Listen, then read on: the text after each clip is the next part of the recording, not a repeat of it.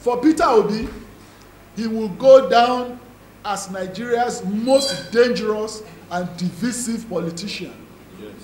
He elevated his well-known clannish mentality to a most unfortunate height by openly anchoring his campaign on religion and ethnicity. He presented himself, Obi presented himself as a poster boy for and a champion of our country's fault lines.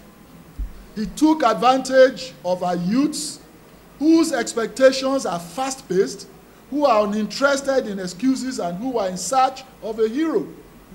He pumped up their sentiments and rode on their emotions while grandstanding as a savior. It was a false pretense. Obi's credentials are eternally stained as a former governor with no remarkable legacy. Not a few of our youths thought Peter Obi looked like the leader they wanted, and many of them could not tolerate any form of scrutiny of their newfound hero. The combination of the disgruntled youths, the ethnic champions, and commercial clerics, or what we call pastorpreneurs, these were the reasons Obi thought he could win a presidential election in Nigeria. Such illogic is not strange to the Labour Party.